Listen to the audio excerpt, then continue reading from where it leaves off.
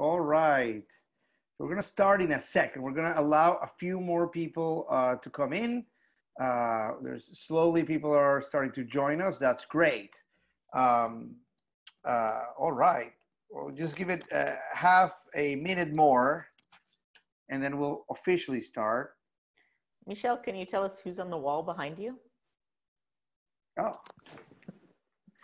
this is an embarrassing moment. Well, this is actually my wedding gift for my sister. My sister gave me. She works in the art world. At that time, she lived in Mexico, and she was working in the. So this is actually a photograph, a painted photograph. I have no idea, but I keep it on a hidden corner in the house that happened to be the quietest one. Which is where I'm doing my Zoom class. So I typically go like this, so that it looks a little bit more. Right. Thank you so much. All right, so it is 3:01, and we are going to officially start this workshop with the wonderful Winter Miller. Winter is a person I love deeply. It is somebody who I consider a friend, a great artist. We are actually working together. We are working together on a piece for Miami New Drama. Winter actually came to work in Miami a few months ago, and we know that we're gonna have Winter very soon. As soon as the theater and seasons are gonna go back to normal, you'll see her show there. Winter is a very unique writer because she has this great gravitas of understanding the world. Winter worked at the New York Times, and she wrote numerous pieces for the New York Times. And she's also an extraordinarily accomplished playwright. Her play in Darfur played at the Public Theater. Her recent play, No One Is Forgotten, played last summer off Broadway at Rattlestick, if I'm not mistaken, and it was sold out. And when Winter has all these great friends, sort of from the journalism world, who all came and supported her. She had the who is who of doing the talkbacks, and she's also an activist, and she's somebody with strong political ideas and feelings, and I agree with most of what Winter thinks, and then so there's nothing I enjoy more than talking extensively with Winter, because she all of her ideas are extremely well thought out. She's not somebody, and that translates in her work, in her personal feelings, in her journalism. Everything is thought out, and that's why it is, as now the workshops are getting a little bit more precise. I think the first 3 workshops were very sort of like a broader view of what, the work of an actor, the work of a director, the work of a playwright. As we are going now deeper into understanding really the craft, I wanted, this first, playwriting workshop to be with Winter, and the idea of how you can, why being specific, especially when you're trying to talk about very broad and complicated political subjects, why the specificity is important. How can you make the political personal? So without further ado, Madame Winter Miller. Merci. Well, hi people. It's I've never been in an environment where I can't see the people I'm speaking with. So just pretend you're all smiling. I don't know, give us, start off with a smile so we feel like we're really, hey, it's so great to be, it's great. You guys look, you're really a handsome crowd, isn't it? Yeah, really handsome crowd, good looking crowd. And so, yeah, see, I'm getting you can type your smiles in, yes. I'm totally thrilled to be here. I am just I'm currently at a writer's residency in the mountains of California. So my social isolating, I'm going to show you, it looks like this.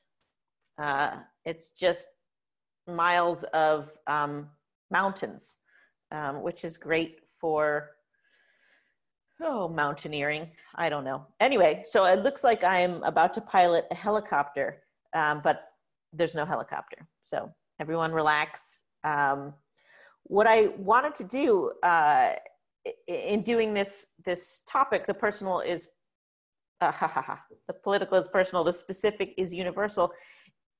Right now we're in a time where probably all of us are asking, what is it that we do? And why do we do it? And does it matter? And will it matter in 5 minutes? And will it matter in, 3 weeks or a year? The short answer is yes, it matters. It matters on a day-to-day level because it's taking you through your day. This is the way that you are surviving. This is what you are doing. And this is what is giving you some kind of sustenance. If the art that you make is not giving you sustenance right now, then take a break from it and look for some other art.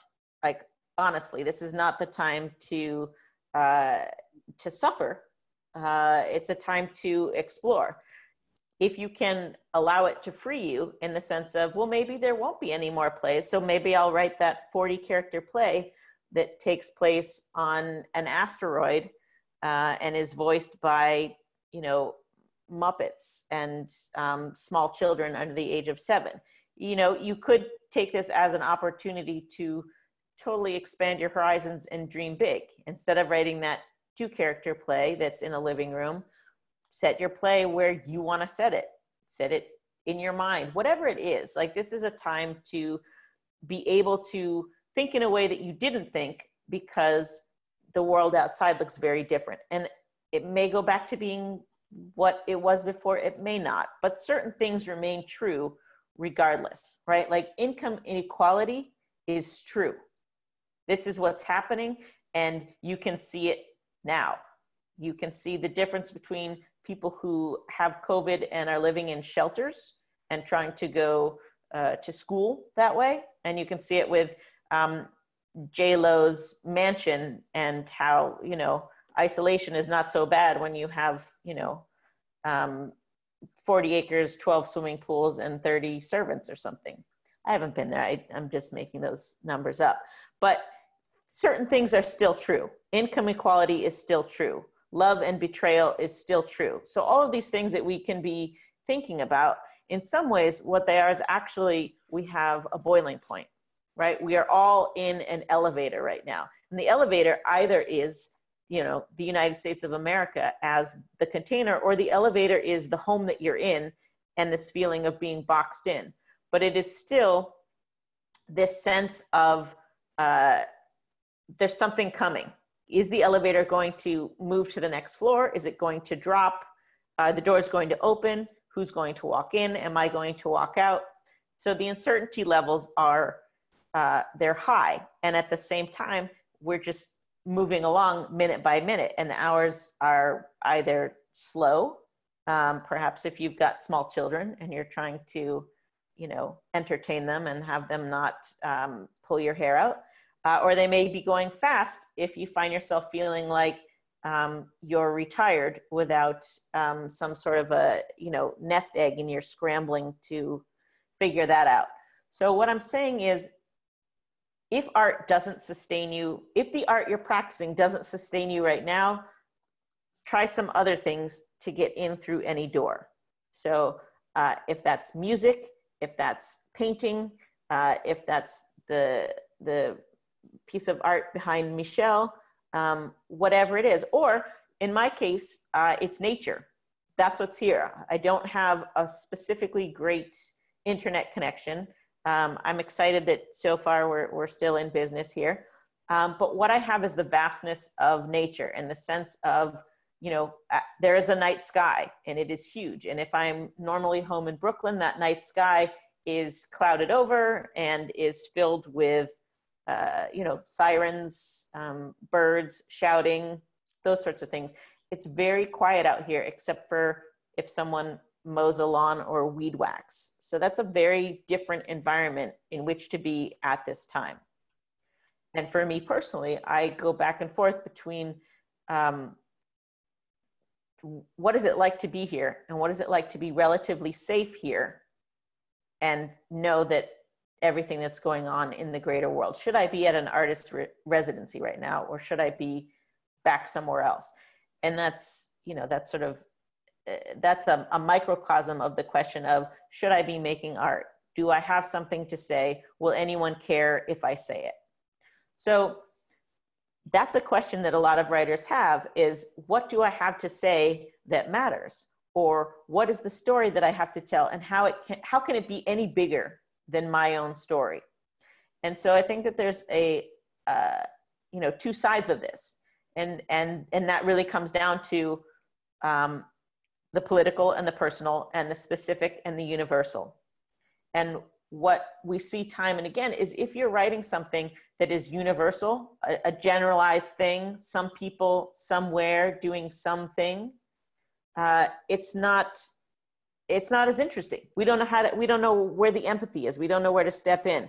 But if we're looking at something that is, a kitchen in New Orleans, and there's, beignets cooking and whatever. I'm not from New Orleans. I don't know why I picked that example. I can't go very far with that. So give us an example, Winter. So give us an example of a work, either yours or other, where you think that because it was so personal, because it was so specific, it allowed a great universal truth to come out.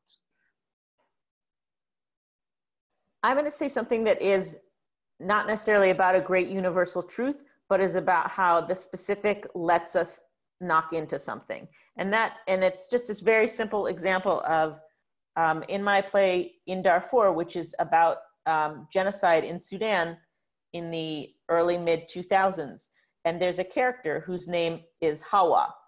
And I have based her on a character who actually lived. I don't know if she is still living, but she was in a newspaper article that my boss at the time, Nicholas Christoph, was writing as an op-ed. There was this woman, Hawa. She was in a camp in Chad, and she was an English teacher.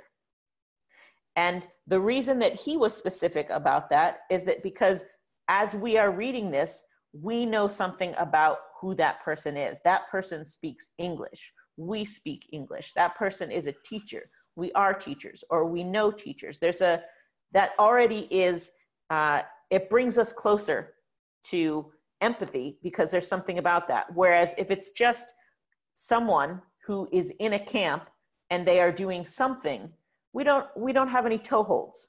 So when I was working on my play, and I named the character Hawa and had her be an English teacher, and had some of the things that had happened to the actual Hawa be part of the foundation of my play, there's a scene in which Hawa talks to the reporter and the aid worker about how she taught herself English. And she taught it by reading the book by Edith Wharton, The House of Mirth. And so in it, she just says, she has this monologue, how I loved Lily Bart.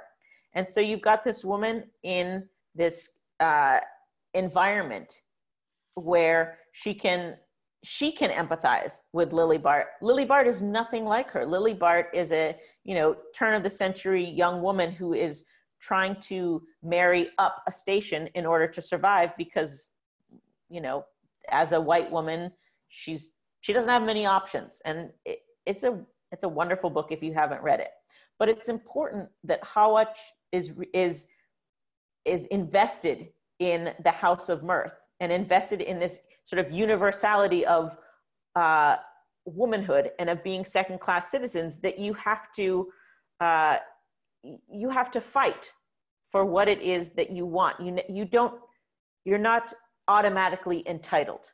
And so there's a similarity there, in that Hawa is not automatically entitled. She is still of lower status in this camp than, there aren't a lot of men, because in this camp, the men have already been killed. So it's not quite one-to-one. But the point is that she has engaged in a life in which things are unequal. But it matters that she says these lines from Lily Bart, because later in the play, when she's stopped they're at a checkpoint and they're trying to get across the border, and the guard says, how do you speak English? And she has to pass herself off as being an American and not a Sudanese. And so she begins to recite passages from the House of Mirth. And because it's the opening passage of the book, and because the guard doesn't speak English, he just, or he does a little, he just hears her fluently speaking this thing, and he's like, go ahead through. So this pivotal moment in the play, in which they've been driving towards it this whole time, turns on the fact that she's able to recite from House of Mirth. So if it's not House of Mirth, what is it, right? Is it Dickens' Great Expectations? Is it George Saunders' 10th of December? Is it Isabel Allende? Like, it matters what you choose, because the listener is having some kind of experience with whatever that specific thing that you choose. It's different if I tell you for breakfast, I had some cereal, or if I tell you I had steel-cut oats that it took me 20 minutes to make, and while I was making them, the pot kept boiling over, and when the pot boiled over, I burned the stove, and the stove wasn't mine, and I was wondering, is the flame going to be put out? There's a longer thing, and no, who cares about what I'm doing for breakfast? But if I needed you to know what my life was like at this particular moment, simply saying I'm eating cereal doesn't give you anything to chew on. It's boring, right? The general is boring and the specific is exciting. If I'm telling you a love story, we all know Romeo and Juliet, and or we know Adam and Eve, and these are these archetypal love stories, or things that go wrong. If I don't tell it with some specificity, then I might as well just be telling Romeo and Juliet and say, here's Romeo and Juliet again. Because the other piece of it is that the plots we're writing, they're generally not new. They're generally from something else. And so in order to make them feel new or make them feel our own, that's where the specific comes in. That's where we're telling about the lives that we have lived, and we're imbuing our characters with those characteristics, those yearnings, those needs. A lot of times actors will, move from acting into playwriting, and they tend to be very quick at picking it up and moving with it. And that's because it's the same muscle. So for those of you who are actors, that same thing that you're doing, where you're trying to understand the character and the motivations and trying to think of a backstory and trying to think, why am I doing this? Why would I do this? You have to justify it. Those are the same things that you turn around and use when you're writing a play. You need all of those same faculties. It's just a different place. Instead of doing it in the theater, you're doing it in your home or in your writing place. But you have to go through all those permutations of, what is this person specifically? And if you don't know what you're doing, you know that you're apt to wander around the stage and people can't connect with you. I mean, I think we've all heard Shakespeare where people are not connected with the words, and then it does sound garbled. It's like, but when they're clear, when they know what their intention is, then we sit up and we pay attention. So your job as a dramatist is to think about, what is it that can make us pay attention? What is it that can draw us in? And how does empathy work? Right? I think that theater is an opportunity to build empathy within a 2-hour period of time amongst a group of strangers. You're all going through this same experience. I think that op-eds and essays in newspapers are wonderful ways to build empathy. We're suddenly parachuted into someone's life. I hear a story of, a young boy who's a chess champion, and he's an immigrant, and his family doesn't have a home, but with his chess winnings, he starts to gain notoriety, and the family is, their station is rising. They're becoming more secure. They get residency from the city, but at the same time, all these people read the article and they say, oh, this young boy who doesn't have a home, who's a chess champion, how can I help? They send in all this money, and the family, instead of saying, what we're going to do is we're going to get a house, or we're going to do this, the family stays where they are, and they put the money in such a way that other people in their situation can share in that. They're looking out for each other. So the empathy that we have for that family grows. First, it's for the boy who's our protagonist and is succeeding at this thing. Then it is for the family who loves this boy. And then it is for the family who looks out into their community and says, how can we take care of the community? And in turn, what is our participation in that? Did we send in money, or are we simply moved when we hear about what this family did and is doing? And how does that matter in a time when we live in so much anti-immigration sentiment? So that story can open all of us up. That story can change the way that we think about something, which can shift the way that we write about something. So when I talk about political, it's political that we are living in a country that is anti-immigrant, right? That is a given, and that is a danger. It's political that right now, people who are Asian and are assumed to be carriers of COVID-19 are targeted. That is political.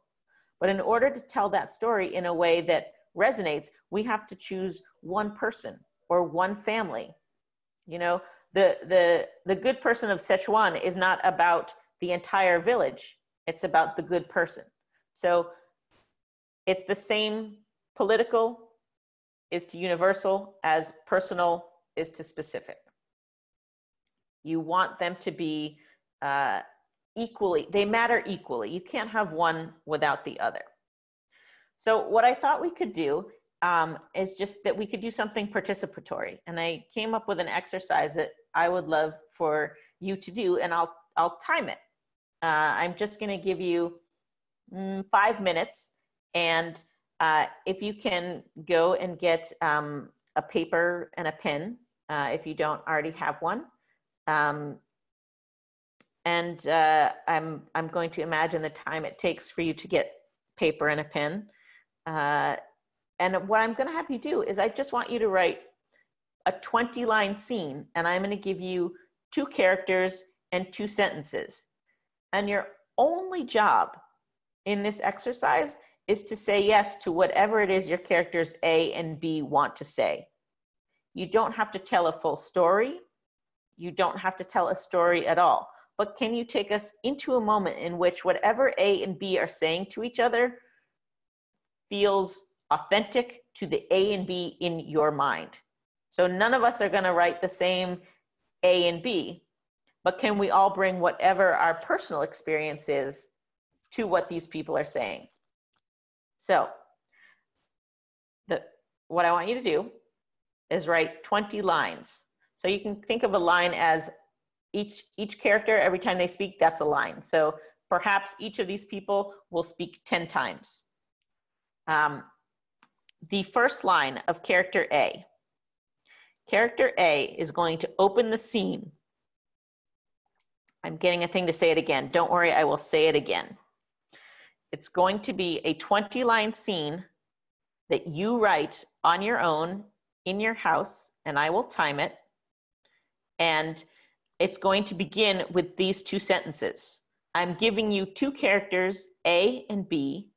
You know nothing about who A and B are. You get to decide who A and B are, and don't even try to start thinking of it right now. Let A and B just emerge. We don't know. But the thing is that there's no, you don't ever have to share this work aloud. There's no obligation. You're not writing to please me. You're just trying something. And I'm just giving you something, and we're seeing what happens. So I'm going to tell you what character A says, and then I'm going to tell you what character B is saying, and I will repeat that, and then I will say again what the whole exercise is. So what you're going to write down is character A. Character A says, when the stock shifts from abundance to scarcity, I will hoard my snacks. I'm going to say that again. Character A says, when the stock shifts from abundance to scarcity, I will hoard my snacks. Character B then says, I have been wanting to say I love you for weeks, and now I am. So character B says, I have been wanting to say I love you for weeks, and now I am. So those are your two sentences. What you're going to do, I'm going to give you 5 minutes. I'm going to. We'll time it. We'll time those 5 minutes. We're going to time the 5 minutes. I'm going to give you a view of the mountains, and, you know, so that I'm not making funny faces at you. Right. These are the lines that open the scene. This is a scene of two people whom you've never met. They are standing next to each other. They can be anywhere in the world. They can be on Mars, whatever. It's just A and B. So you can name them if you choose, or you can stick with A and B. So what you're going to do, you're going to write a 20-line scene, which begins with these two sentences. A is going to say a total of 10 lines, and B is going to say a total of 10 lines. I'm not talking about, you know, paragraphs don't each count as a line. Each time you speak counts as a line. So if you say "oh," that's a line. If you say, "I'm going to the store and I have to get potato chips, and I also want to tell you about what's in the dictionary," that's just one line.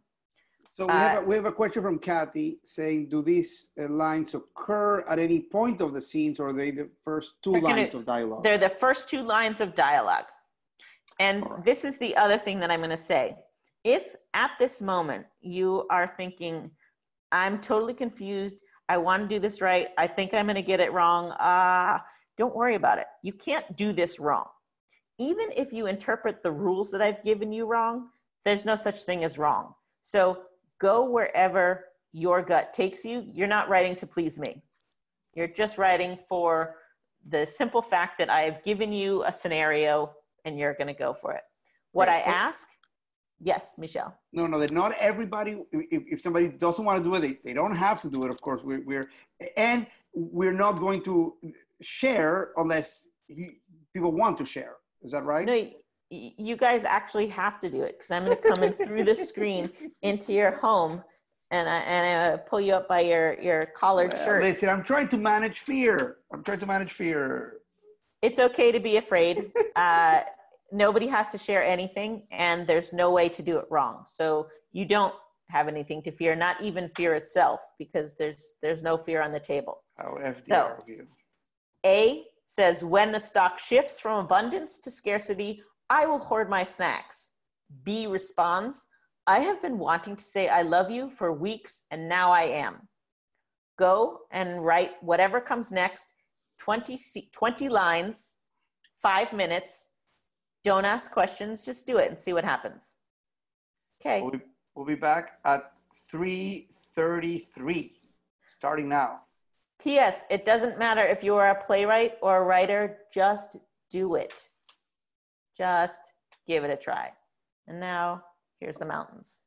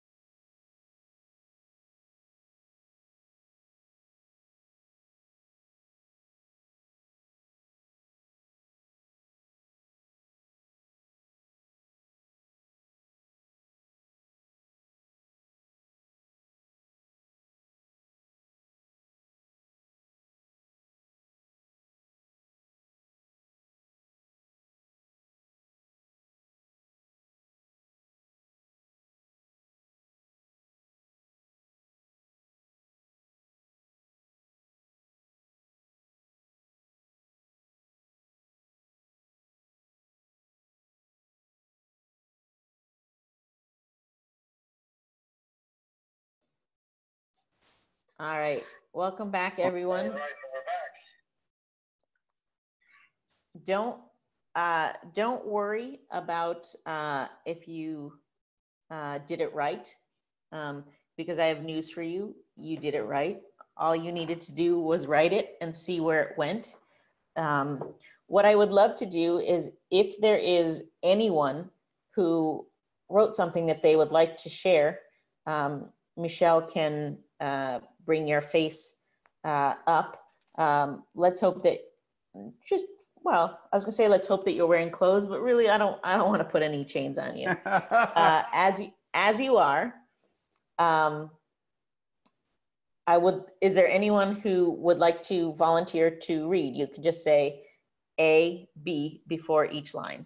Okay, so Michelle Solomon said she would, and we also have Patricia Carlin, who already wrote it down for us.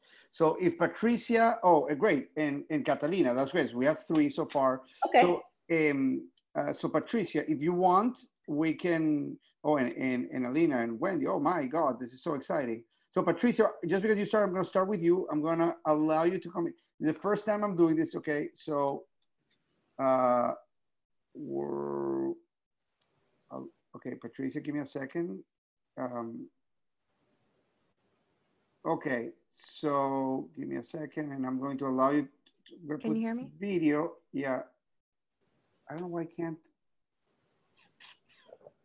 I think I have to put you as a panelist in order to see you. Just give me a second, because it's the first time we're doing it. Okay, great. Patricia, you should be back shortly. Okay. Patricia, are you there? Yes, I am. Can you hear me? Yes, and we're starting video with you now. So okay, great. So there you go. It's the screen is yours. All right, thank you. So here's my story. When the stock shifts from abundance to scarcity, I will hoard my snacks. I've been wanting to say I love you for weeks, and now I am. What? We're in a crisis here. I'm starving. I'm worried. And after all this time, you're saying you love me? You love me? Listen, Carol, we didn't have time to talk about this until now. I'm cooped up. I've been thinking about this for months. Since you're stuck in quarantine with me, I'm seeing you up close. I missed it all this time, but I can't stop myself from saying I love you, Carol. I do. I love you. Jean, I can't do this right now. I'm worried about my parents. I can't even go see them. My father has so many issues breathing. What if he catches this virus? I can't even go see him. And then you want me to tell them we're getting married? They're Catholic. We can't do this now. Okay, I didn't say married. So you love me, but you never want to get married? I didn't say never. I really hate you right now. I really hate you right now. You're just hungry. You're like this when your blood sugar is low. You're right. Do you love me back? I do. I just can't talk this now. When can we talk about it? We can talk about it after the quarantine. What if it never? Then we can't talk about it. Here is a granola bar, your favorite, gluten-free. Please eat it. Okay, I love you too. All right. Patricia, Great. Thank you so much. Thank you. Thanks for going first. What a brave move. Let's now move on to our next person and hear what you wrote. All right. Let me just give me a second. I'm trying to. Okay. So the next person we said is Michelle Solomon. Let me just find Michelle here. Okay, here it is. And so promoted to panelist. All right. Okay, give me a second. Unmute, and then we can. Hey. Oh, all right. Hi, Michelle. How are you doing? Okay. I've been. I haven't showered today, so. Go for it. I didn't type mine, so I hope I can read my own writing. Okay, here we go. And I didn't. My characters are like Beckett. They don't have any names. When the stock shifts from abundance to scarcity, I will hoard my snacks. I've been waiting to say I love you for weeks, and now I am. is because great minds think alike. You know, that the snacks now, they don't have to be gluten-free after all, because it's the end of the world. But I said, I love you. Yeah, and I love you. But I also love thinking about that I could have snacks that I could hoard. Like I have these little Debbie cakes, and I never would eat them because they're so full of processed and they're so not gluten-free. And I'm always on Nutrisystem.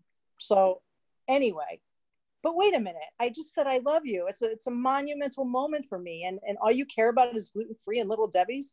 No. I care about the world ending. And I care about the fact that we're in a pandemic and that we're in a bunker, because now, well, we found out that this really isn't what they're saying it is at all, that this is a biological warfare.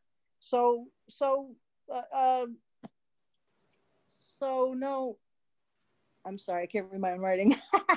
So I just want snacks. I have no stocks. Oh, that's what I said. Okay. So no stocks, no abundance, just little Debbie's. Well, will you ever tell me you love me back? Silence eats the little Debbie. All right, great. Thank you. Thank you so much. Thank you, Michelle. That was wonderful. All right, let's. That was fun. Thank you, guys. Thank you. All right. So next one. Hold on a second. We have Michelle. We have Catalina Otero. Let's get Catalina on board. Give me a second. And where's...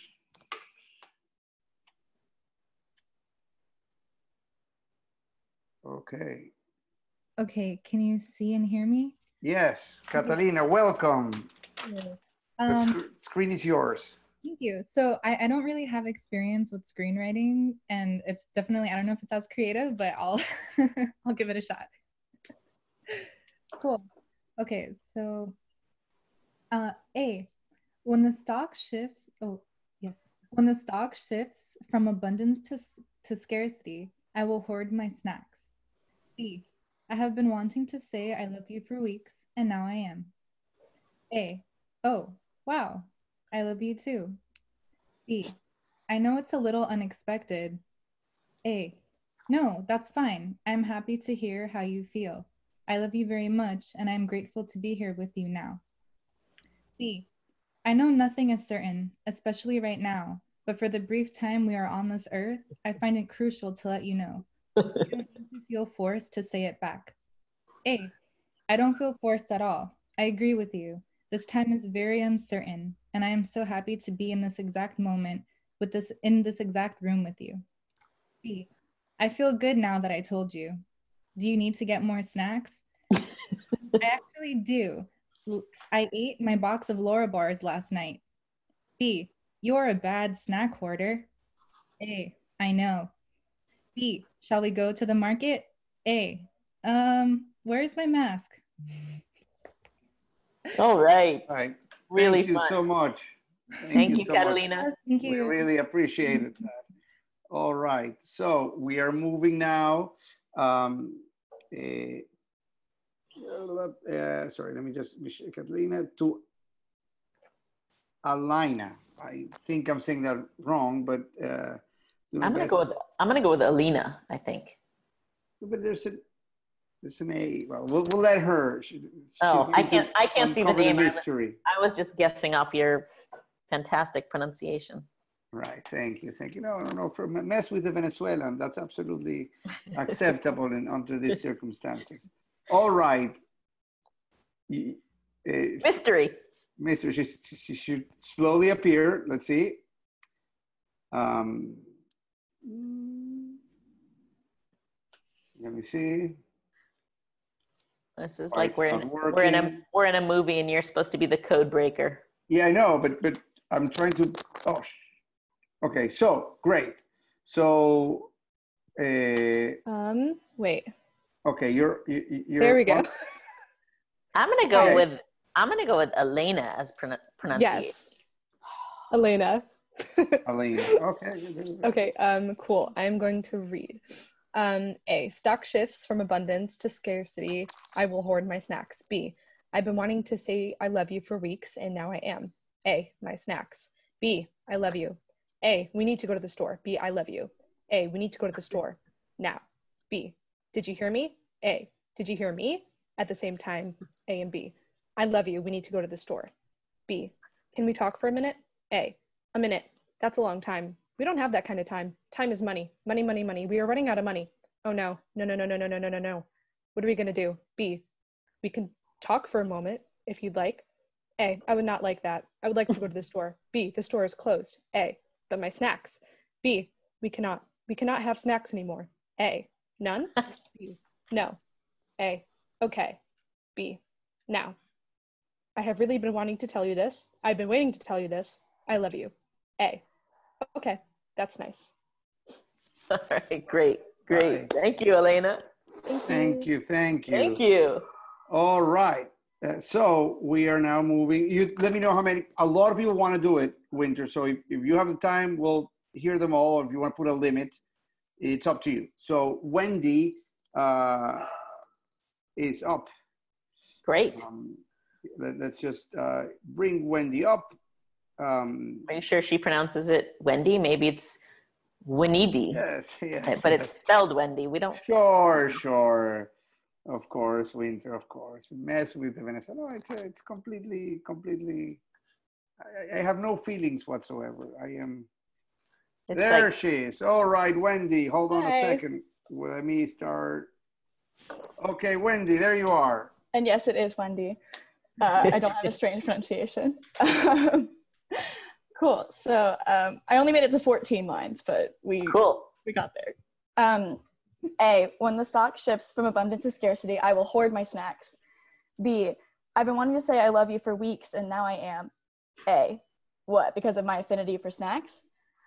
B, you always know how to make me laugh. A, hearing you laugh is my favorite sound in the world.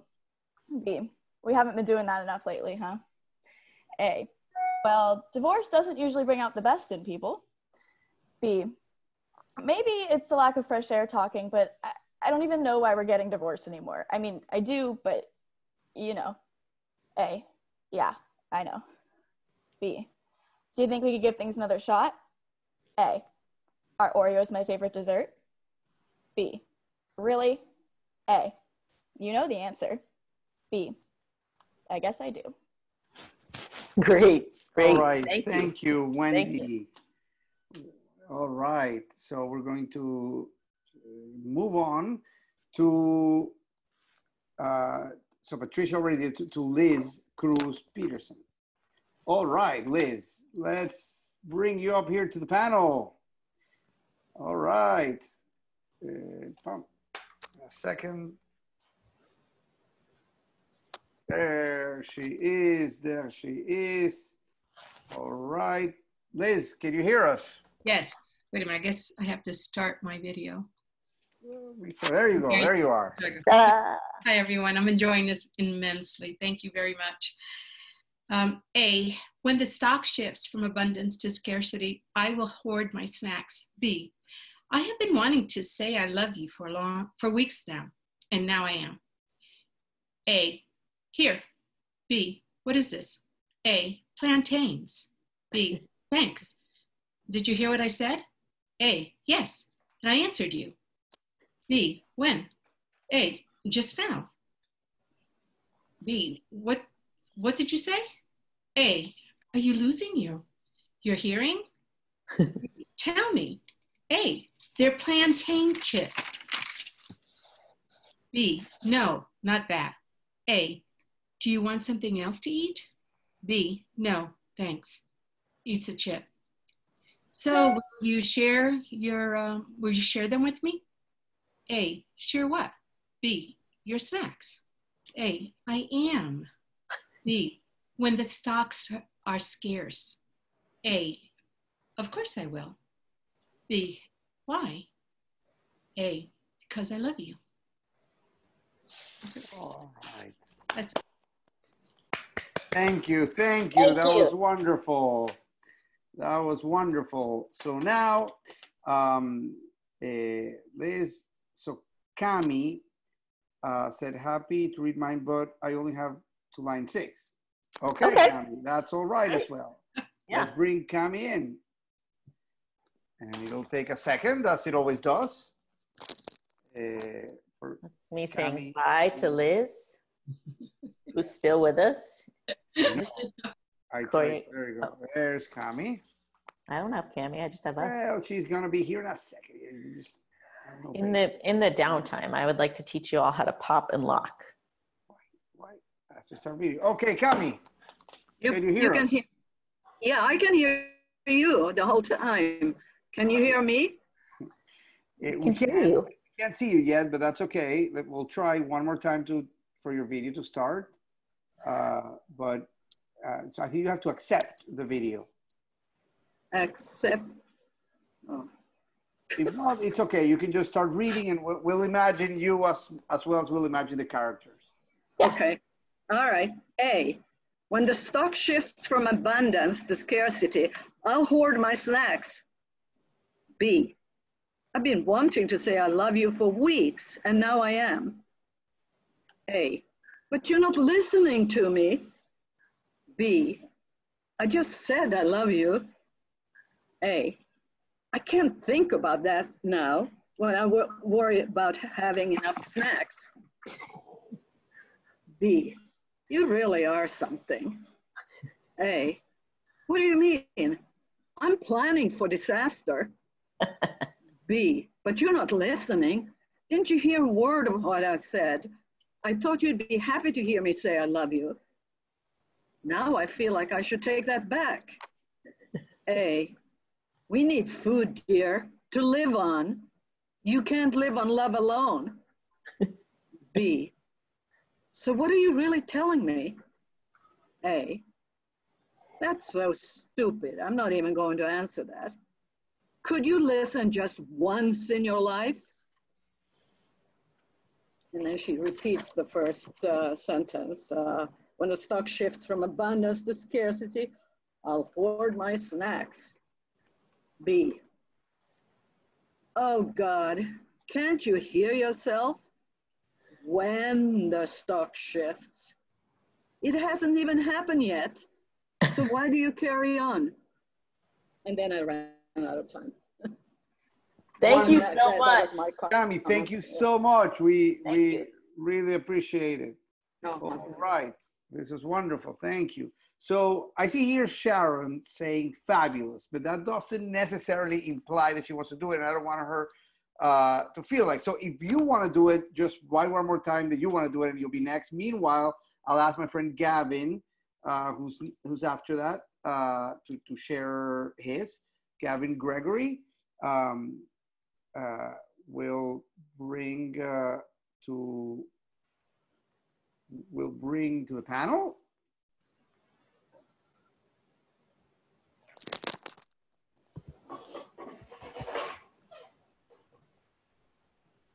At any minute now.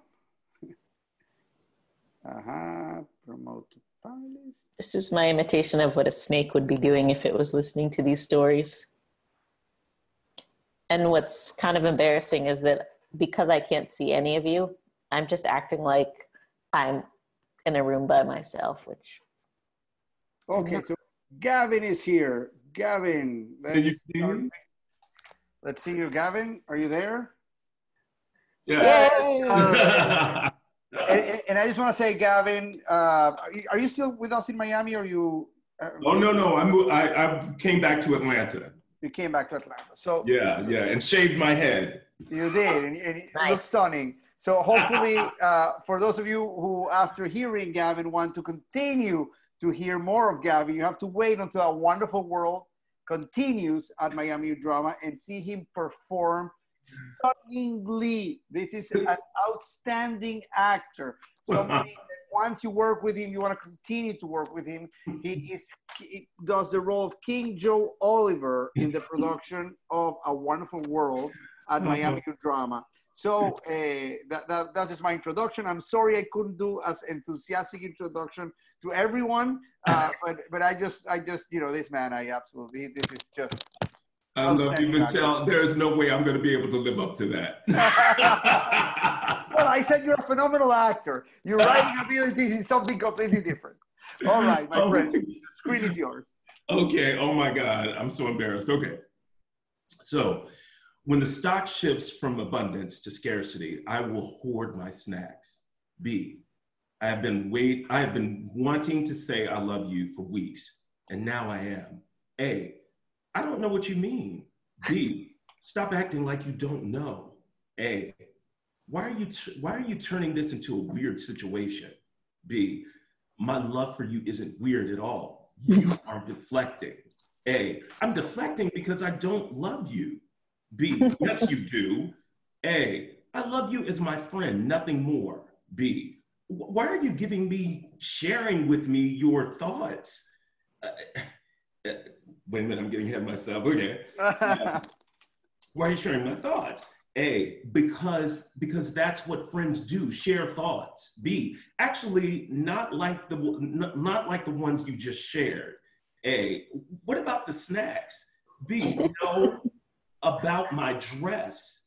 A, what? B, you said you loved me in my dress. A, so I can't give you a compliment? B, you know how I feel about you. A, you're scaring me. B, I'm scared about how I feel about you. A, I'm scared of you. B, I love you. All right. Gavin, that was wonderful, my friend. Thank you so much. Thank you. Thank you. This is fun. Yeah. Thank you so much for Wonderful to see you, and hope to see you very soon. And hope to be back with you on stage whenever Definitely. the apocalypse is over. We'll return with a bang again with A Wonderful World. That's the first thing you heard me say at every single webinar we've done. But we will, as soon as we're able to open the Colony Theater, it will return with A Wonderful World.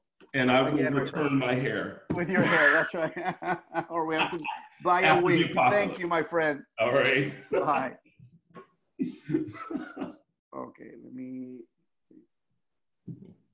I'm trying to put you back. Okay, give me a second. All right. Well, I can't move him back to ATD for some reason. All right, we have. Sorry.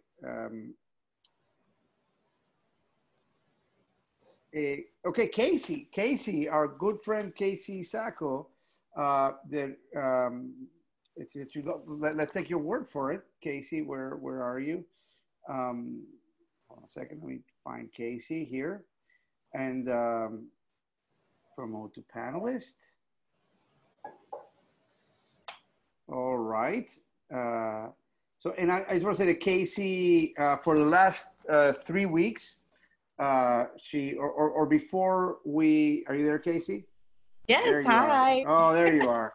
So for the last, so before Miami Drama was forced to go to sleep or go into hibernation, Casey helped us for 3 weeks or maybe a little bit more in the office at Miami New Drama, supporting the office, and we loved having you around. Had a great time. Well, we all had, and hopefully you'll be able to continue as soon as we're able to continue. But anyways, screen is yours. Okay, cool. I wrote a couple. And I just think she's also a phenomenal South Florida actor. So yeah, I try. All right, here we go. I wrote a couple stage directions because I couldn't help myself. Okay. A is at the pantry. B is sitting on the couch eating Oreos. A, when the stock shifts from abundance to scarcity, I will hoard my snacks. B, to the Oreos. I have been wanting to say I love you for weeks, and now I can. What, are you serious? B, hell yeah, I am. A, Mitch, I can't believe that you didn't say anything before. I've loved you since we were 13. You have been the first thing that I think of when I wake up for 15 years. Even living together and being so close every day, I never thought that you'd feel the same. I'm so sorry. I'm just in shock right now. I don't know what to do with myself. B, oh, A, don't you have anything else to say? B, well, I don't really know what to say. A, just smiles. B, Jay, I think you're awesome. You're one of my closest friends. A, what's happening here? B, A, Mitch, why do I feel so weird right now? Shouldn't this be like a great thing? I don't understand. B, J, A. Am I crazy? Did you just say you loved me? B. Well, I mean, I do, man. I really do. But, A. Mitch. B. I was, sorry, and my dog is now. B. I was talking to the Oreos. A. Oh my God. Sorry, everybody. Oh, this is like this is double drama. Yeah, I know, right? B. While we do this, oh, sorry, Jessica, I have to step out for 5 minutes. Jessica, would you mind just continue my role as a return? I am sorry, I apologize. Continue. No worries, we're at the end, we're at the end. B, listen, A, I definitely knew that you were talking to your Oreos. I was just joking with you. B, oh, okay, yeah. A goes back to the pantry, B goes back to eating Oreos. End scene. That was fun. It's also fun to have your co-stars. All right. Sorry. Okay. Thank you so much. That was brilliant. I have to run for a second. Jessica, would you mind taking over for the next few minutes? I think I'll go over for a minute. If we just want to pause here, because I don't actually have the controls to bring people in to speak. Is what I was trying to get Michelle to say. But if there's something from here, if we want to take an interim, a moment, a pause to just reflect on the pieces we've heard. And well, why don't we why don't I just chat for a minute? I know we're going to have questions, but there was something that I wanted to someone is asking for feedback from me. Okay. This is what I'm going to say, which is that when you make the stakes of what's happening to your people be grand, then we are locked in and paying attention, right? So if this were a scene in which your people immediately went back to playing Legos or something, then you would lose the fire of where you began. But what you all did is that people took it somewhere. Either there was a grave misunderstanding and someone did not mean it to them at all, which is sort of a its own tragedy, or someone was completely excited and then they wanted to go further. What do we do now? I can't, we're in love. Oh, great. So I love that you all took the prompt and went somewhere completely different. I probably won't forget someone saying I love you to Oreo cookies, just because I feel like that probably would be the sort of thing I would be doing if I were hoarding my snacks with someone else. And I want to say that just in terms of this writing prompt, I was reading the newspaper last night looking for things, and I'm going to give you these things later for you to take with you. But I was looking for things that would catch my eye as things that were writing prompts. And I believe that someone in the newspaper was saying the stock shifts from abundance to scarcity.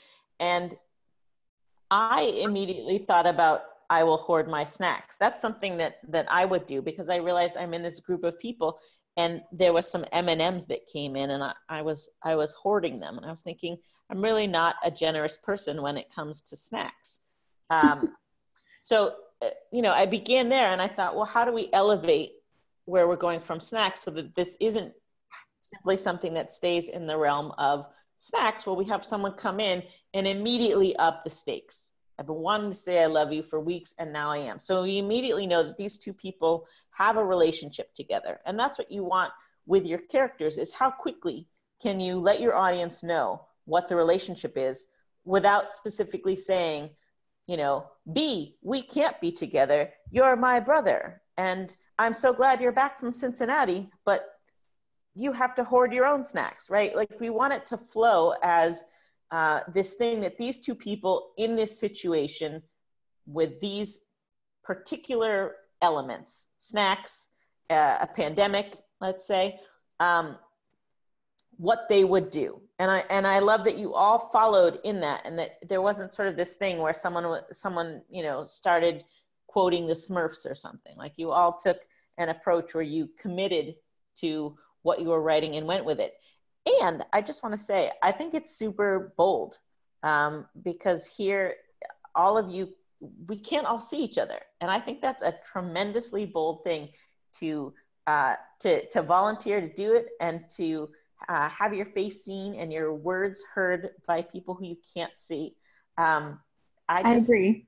I think that's really, I agree. really That was cool. awesome. I did a little side writing thing, and I'm not a writer, but I just did it just in case to keep things moving forward for you, Winter. And I was just like, okay, I could put this aside, because everyone was so excited to participate. So that was amazing. Yeah, I'm so excited when I see all of your names pop up with a me too and all of that. What I could do, let's see. I have these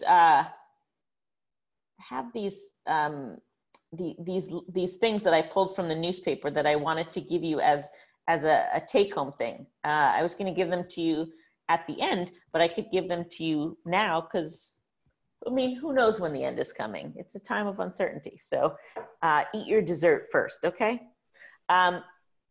I would love to just give you these things. I'll speak them and you can write them down. And I know that that is not always the easiest way for people to take them in. So I will also figure out a way to get them either posted in the chat thing or somewhat to you. But let me just give you these things. The first one is very short. And I would like to see you begin a very short play that is on the theme of what this quote is. I always write with a sense of shame. So I always write with a sense of shame. And I would love for you to write a very short play. This is not something that you're going to read with us, but something on your own after we've all faded into our own isolation tanks. But I always write with a sense of shame. What is something that you could write that you're not going to show anyone, and that you won't show anyone, but that is something that is shameful for you or for one of your characters? Because I think I've been noticing how much shame is a motivator in terms of the actions we take and the things that we do, but it's not usually at the forefront in plays. But I'll give you an example. In Death of a Salesman, there's the scene where Biff, his son, wants to be, he wants to be a man. He wants to be a provider. His time is over. He was good in high school and played football, and now things haven't worked out the way he wanted them to. And he's asked his dad to help him get an interview. He gets the interview. He's super nervous. He's been, trying to impress his girlfriend. He goes to this interview and it doesn't go well. And he thinks that this guy is going to give him a job and be his key out. He has focused himself on all he has to do is show up and be the charismatic Biff that he was. And he tries that and it fails. And as soon as the guy leaves the room, Biff steals one of his pens.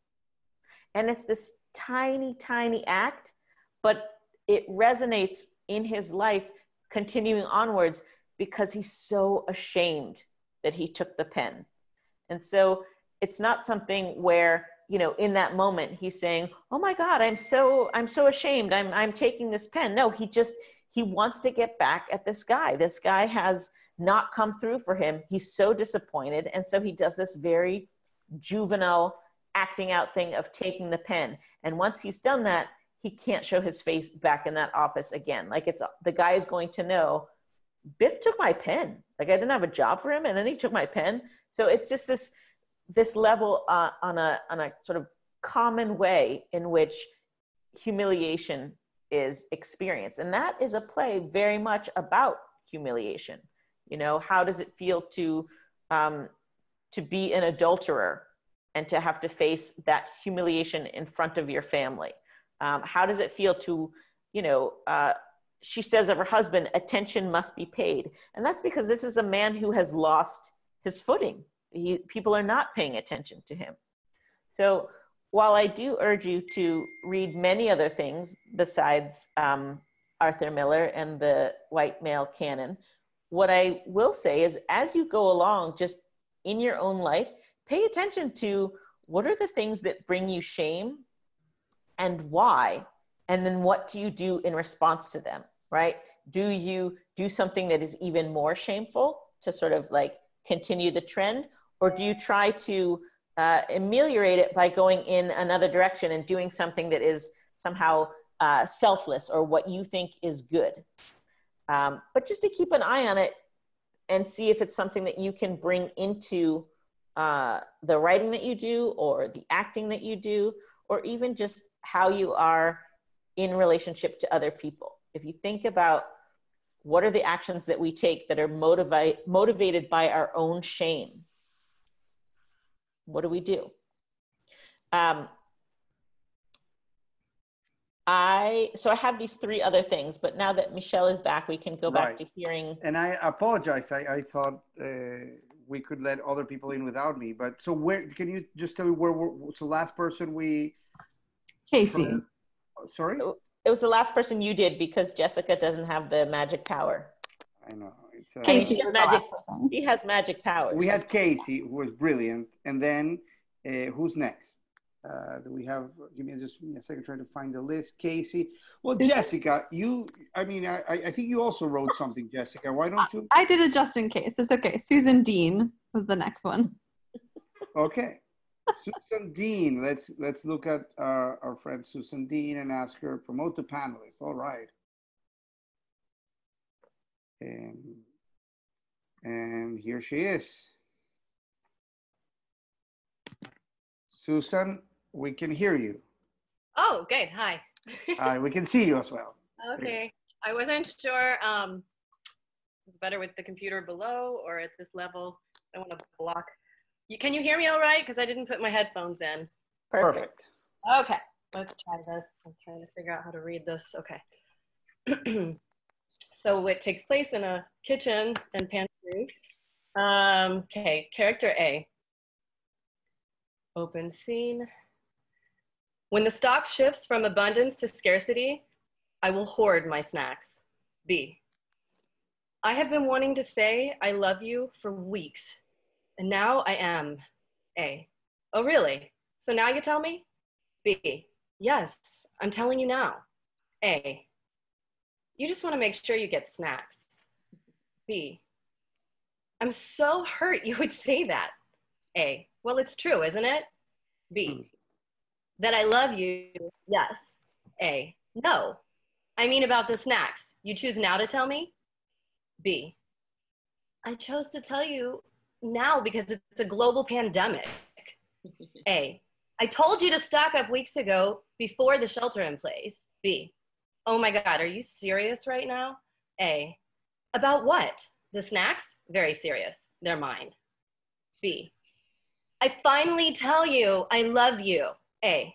That's so interesting. You decide to tell me now. Timing. B. But now, I'm not sure I do love you. A. You're just fucking with me. B. No, just surprised by your reaction. So selfish. A. Why is that? B. Because you wrote in your journal that you were hoping I'd tell you that I love you for weeks. B. I got mixed up, sorry. You read my journal? Well, I had to know what you were thinking. A. You could ask me what I'm thinking. B. You never tell me. A. Yes, I would have. B. No, you wouldn't. A. Get out. I knew we shouldn't have become roommates. B. It's a shelter in place. I can't leave. Do you have any nuts? That's it. I got lost on the lines trying to read from far away. That was wonderful. Thank you so much, Susan. Thank you so much. That was great. Wow, look at that. I love it. Well, what did you say? Sorry, you were muted. So Oh no, it was hard to read. Okay, no worries. Thank you so much. You're great. Thank you. All right, so we are, okay, Jessica, you can help me out here. Jessica, who do we have next? Susan, Amanda? Is No, that a get? Katie Million. Sorry? Katie Million? Million? I'm going with million. Okay, let's find The pronunciation. Katie Millian. Let's promote to panelist. All right, Katie, we'll see you in a second. Maybe she pronounces it Katai. You don't know. Yes, all right, Winter, all right. Katie. Hi, how are you? Very good. How are you, Katie? Great, nice to meet you guys. Hi. Okay, so my little thing, all right, so it takes place on Hinge. So I'm gonna be doing this when it's like the message they're sending each other. And What is Hinge for us above 25? for the over 25-year-olds. Over 25 uses Hinge. It's a dating app like Tinder. It's a dating app. Okay, good. A lot of Thank you. typing. Okay. And in it, I use like a structure where I would put like ... you know, like little text bubbles when people are like typing. So I'll just say ... when that happens. Okay. Okay. When the stock shifts from abundance to scarcity, I will hoard my snacks. I've been wanting to say for some time, I've been wanting to say I love you for weeks, and now I am. Brandon, we talked about this. No, we haven't, not really. Yes, no, you change the conversation each time I try. Every time I begin to open up and tell you how I feel, you sign off, or your phone battery dies, or you fall asleep. Why are you so afraid of being loved? I am not afraid. Then what is it? You tell me since you have all the answers. Psychoanalyze me already, right? Got me all figured out. You can't shrink me like you do with your patients. That's not it. That's not what I meant. I would never. Look, I'm sorry. I'm sorry, Reese. I didn't mean for it to come out that way, I promise. ... You still there? No? Yes? I love you. ... Why don't you believe me when I tell you that? ... It's not that. What is it then? I do believe you, that's the problem. Why? Because I don't understand how you can love someone without ever meeting them. I mean, we've been talking on here for 2 months now, babe. Ooh, he called me babe. Okay, but you said you were crushing on me the day we matched. Well, I don't think I used the word crushing. Send screenshots. Shit, never thought dating face-to-face would be easier. That's that. All right, great. Thank you so much. Thank you. Thank you very much. That was outstanding. All right. Well, Madam Miller, continue. So this up. Do you want to open? So we can open the floor to questions, and you let me know if you want to do that right now or if you want to share some more, Winter. Oh wait, there's a few more people chiming in a different way. Sorry. Okay. You want Cecile Strand? All right, let's get Cecile. She goes by Cecile Straned. Cecile. Okay, Cecile, let's Cecile, there she is. All right. Going to panelists.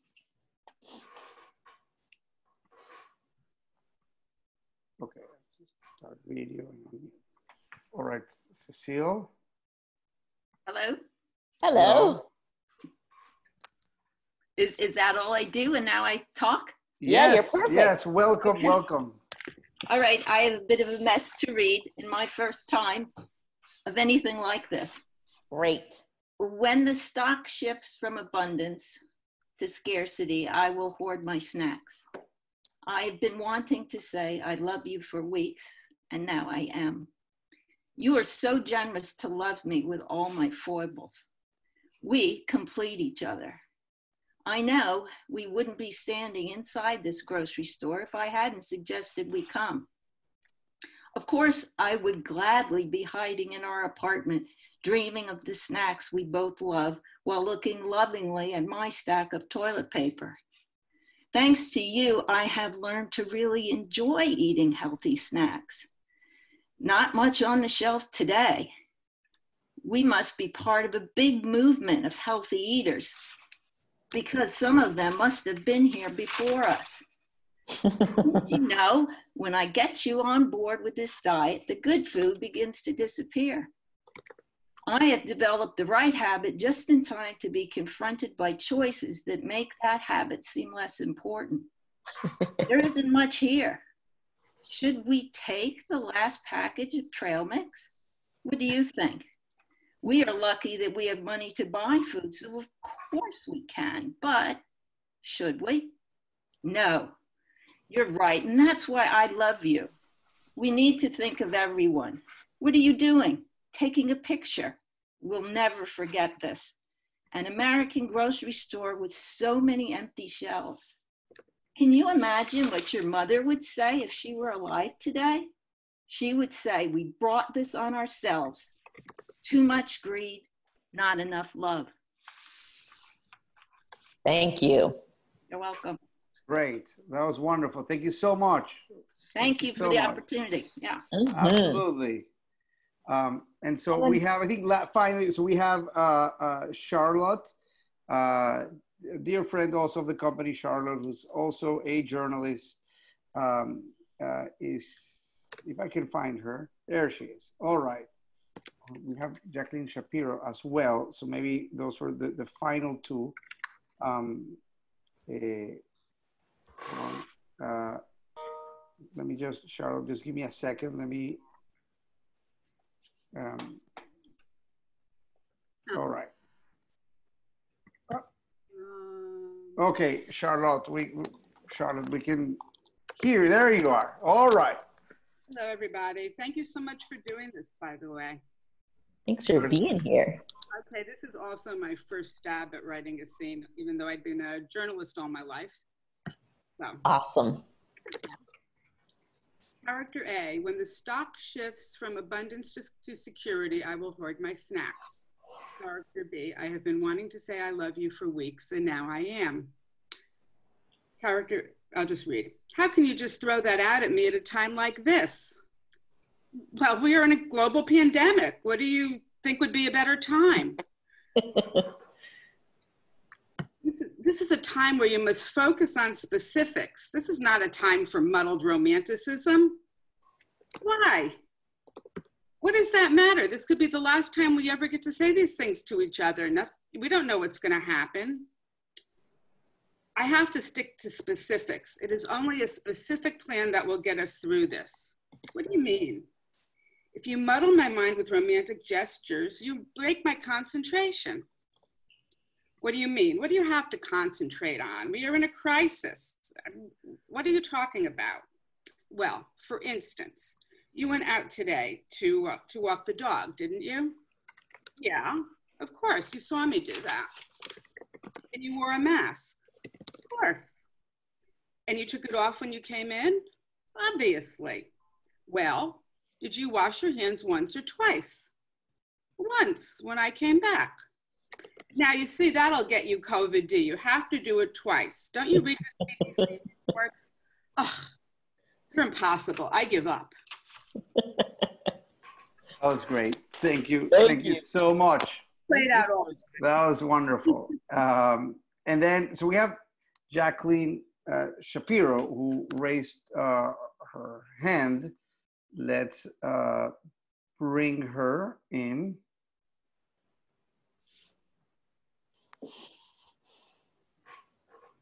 All right. Jacqueline, are you there?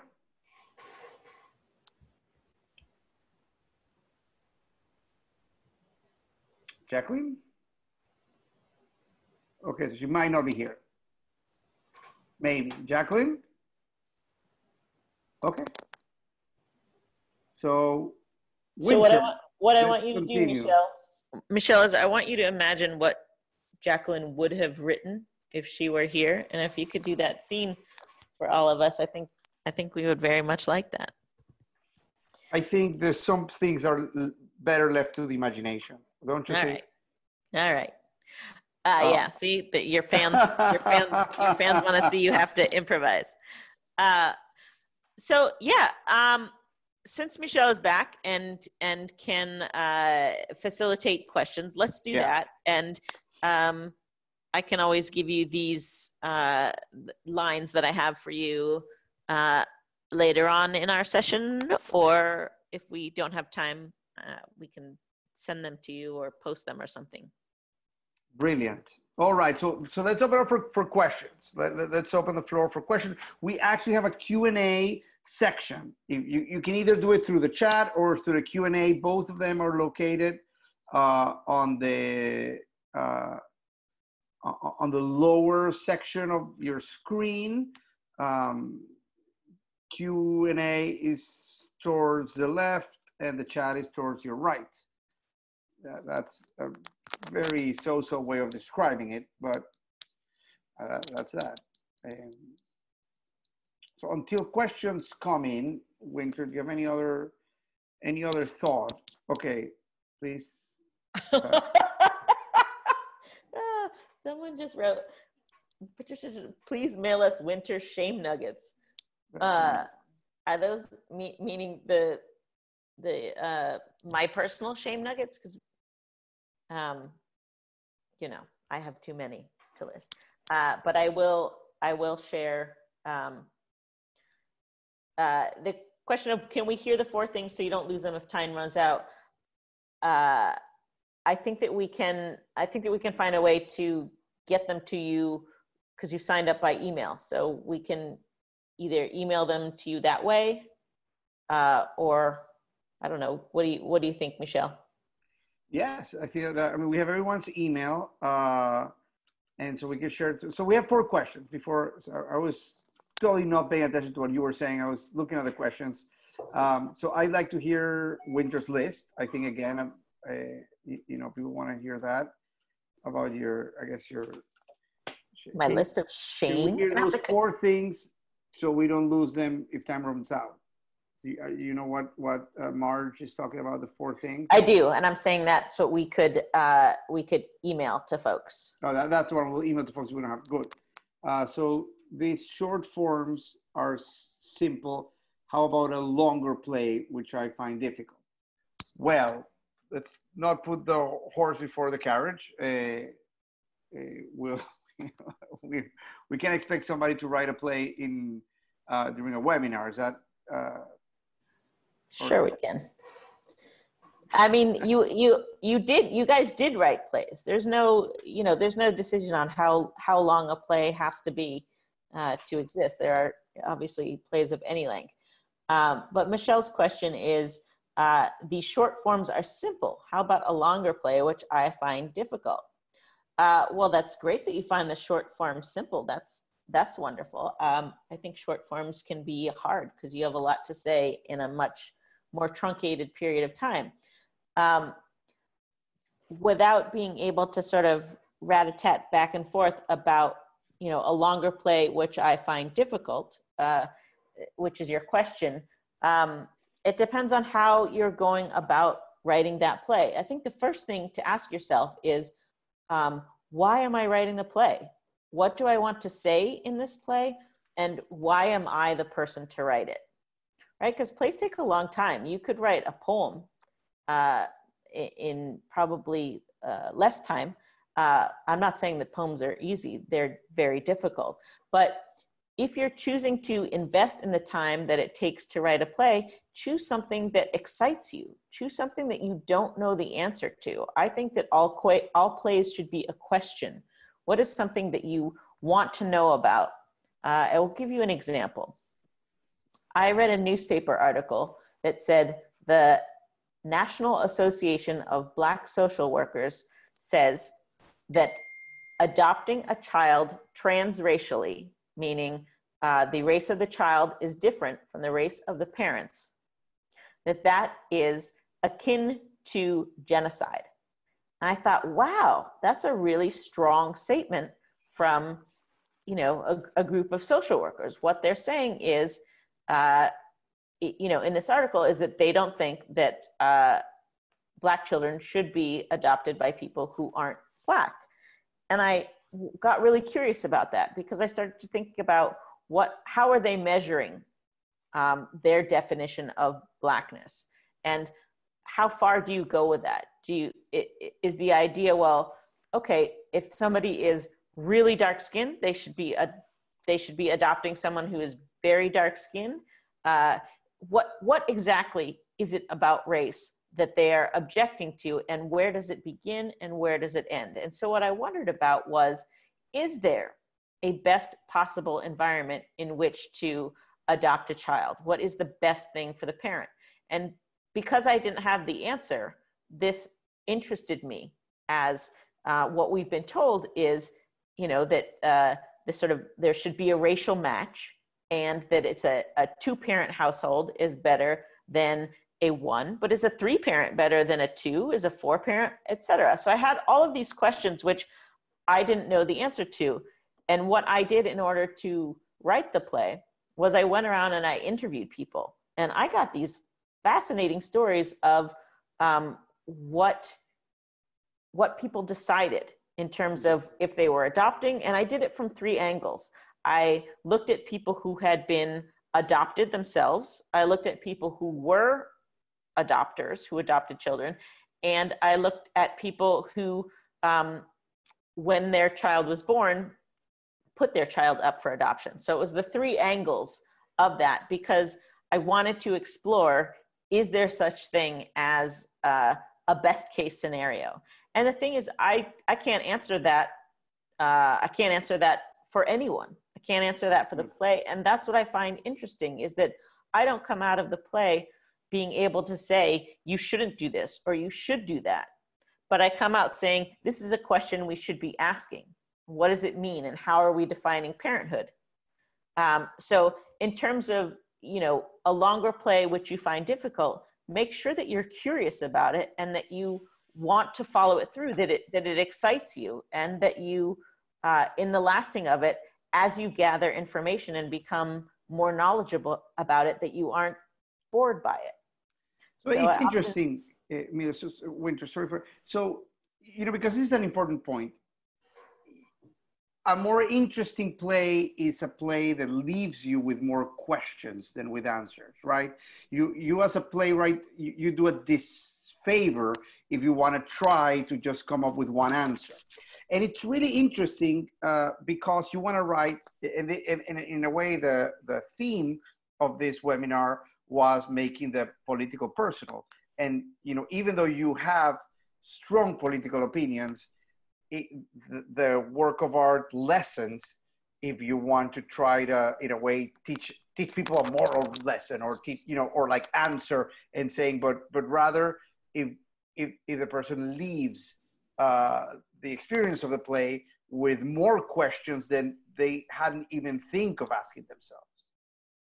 Right? That is definitely what I'm interested in, because I think that what plays are a possibility to do is to examine the human condition, and that by watching plays, we put ourselves into the characters within it, and we say, what would I do if I were in this situation? So, for example, if we're looking at Lorraine Hansberry's A Raisin in the Sun, if I'm Walter Lee and I feel like I cannot contribute to this family, and I have a dream, I have something that I want to do, there's something similar to that of being shut in by COVID, right? You are prevented from being the self that you want to be in the world in which you want to be. And he sees this $10,000, this insurance policy, as his chance to make good. He believes in himself, and he believes that he's going to create something that will, in fact, protect his family. And of course, the opposite happens, and it's a destruction, and that's a tragedy. But you, as you're watching it, you can ask yourself, if I had been in his position, would I have made a different choice? If I had been in the mother's position and I was deciding, well, we should integrate a neighborhood, or no, that's going to be too much, we should stay put, what would I do?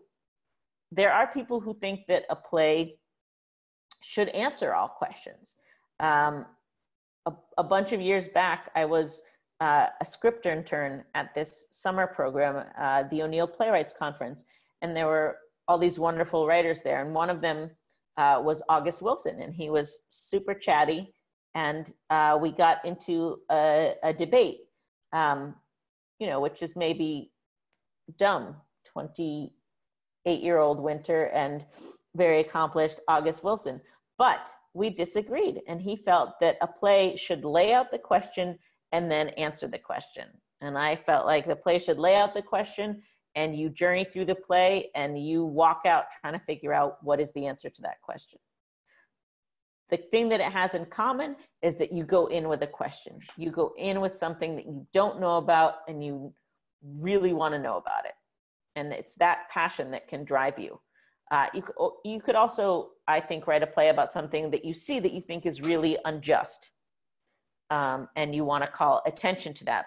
And the way in of that, so that it is not so didactic, is to figure out what makes you the right person to write that story. For example, are you someone who is great with farce, and you want to write a story about how you know, the rich are completely vapid, and you know, that's how we end up with something like Moliere's Tartuffe.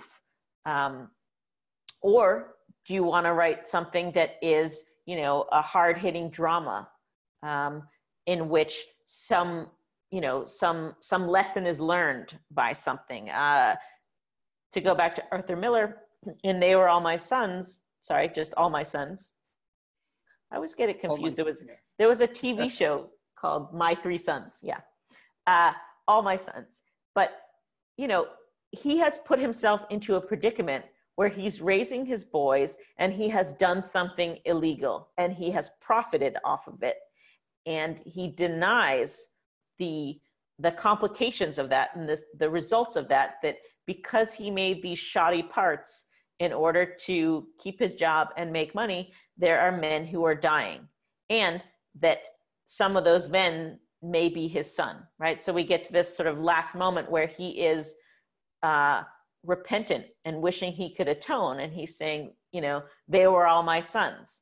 He was responsible for what he did to them. So that's something that we can talk about right now, right? Like that's happening. You've got these senators who are profiting off of a pandemic.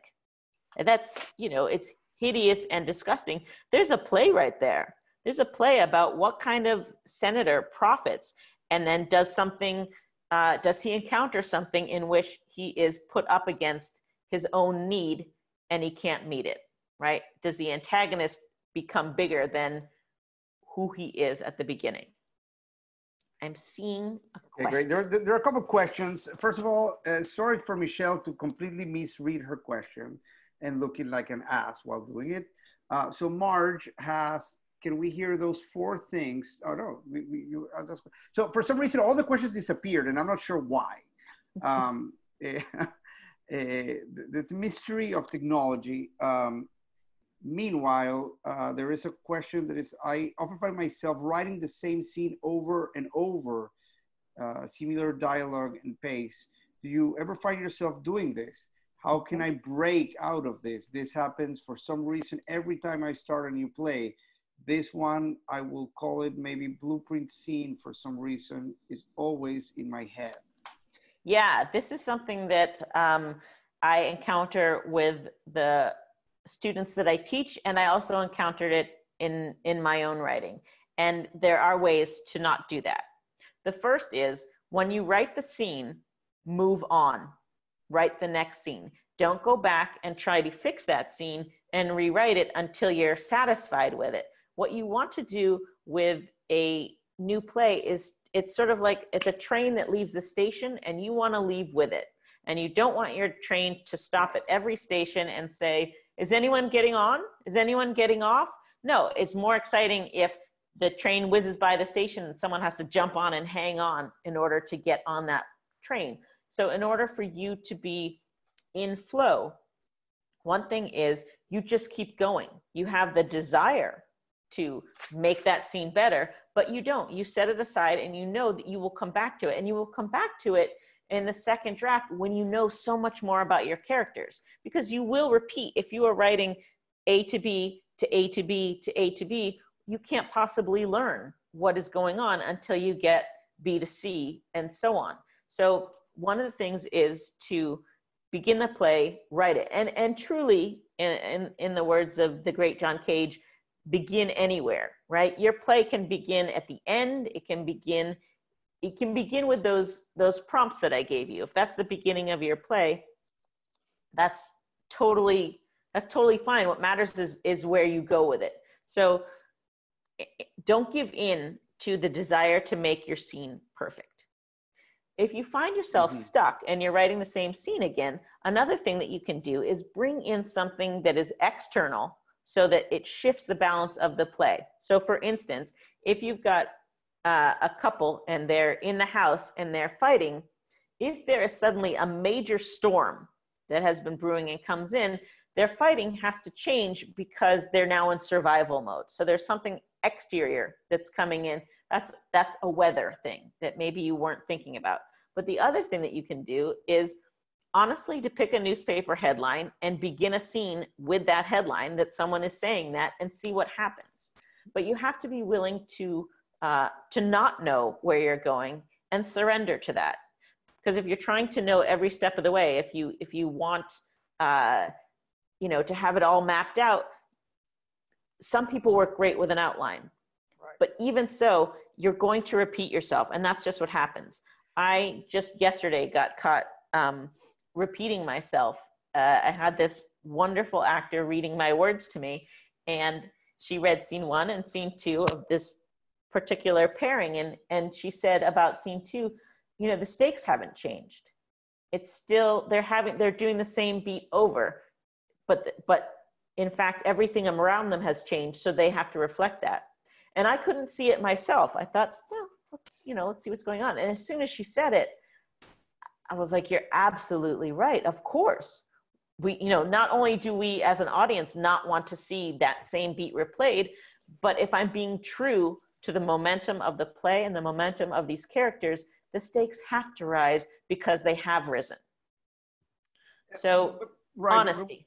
Right, so wouldn't you think that having sort of like an outline, I mean, there's different ways to getting into writing a story, whether it is, as you said, a headline or you think of a character and so character is the reason you write, or plot.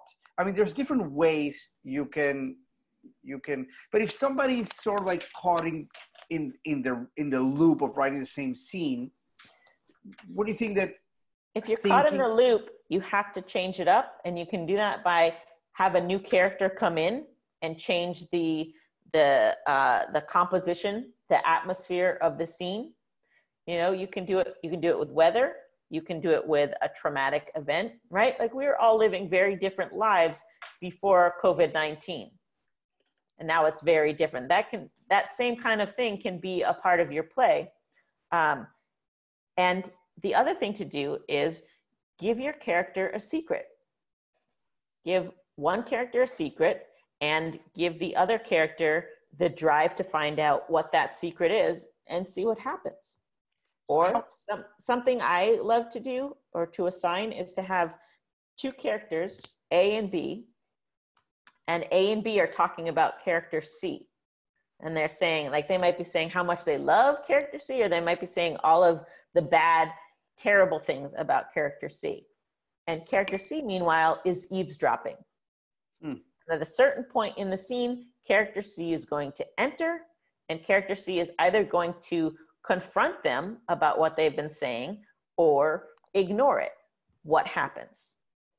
So you set up things to allow you set up a structure or a form to allow you to then move within the form, and then you let yourself go. You don't say, okay, I have to get to this point in the scene. You just check it out.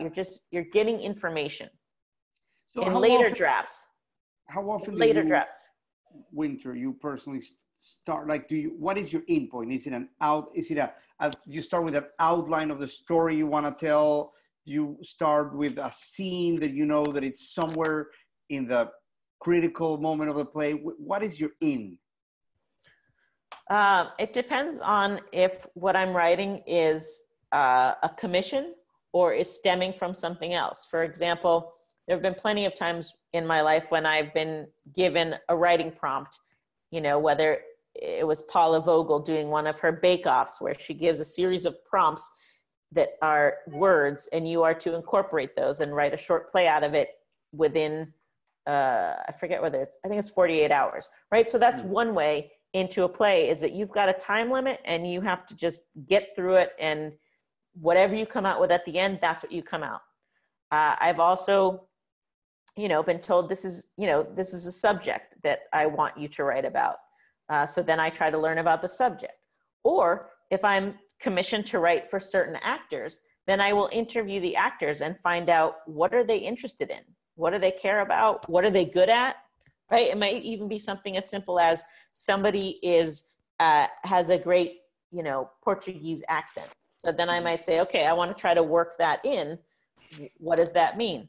But most of the time, I have started the actual writing of my plays where I just start and someone starts talking and someone else starts talking, and I see where they go. And in my best moments, I am simply saying yes to whatever comes through, no matter what that is. Even if it is completely unreasonable and suddenly there's a talking horse and I was sure I was going to not write a play with a talking horse, I let it happen and I let it get on to the next thing, because the talking horse may never be in the play, but whatever it leads me to next after that, that is the thing that I want. So I allow for unknowing and unknown without saying, oh my God, why haven't I gotten anywhere, or what is this? Because the idea that you just sort of sit down and write a play from start to finish, sometimes that happens. I have had that happen. I definitely have. I have had situations where I wake up and I have the plot of a play and I just need to sit down and write, and it comes pouring out. And those are, you know, wonderful moments in which I'm channeling something that is certainly bigger than myself. And my job is to just get out of the way. But there are other times when I know that I have to have certain things happen, and then I do have to plot it out. Then I do have to make an outline and say, okay, if this happens, then this happens. But for me, it really depends on what is the play. But I usually am invested in the play because I'm interested in the character, something about them.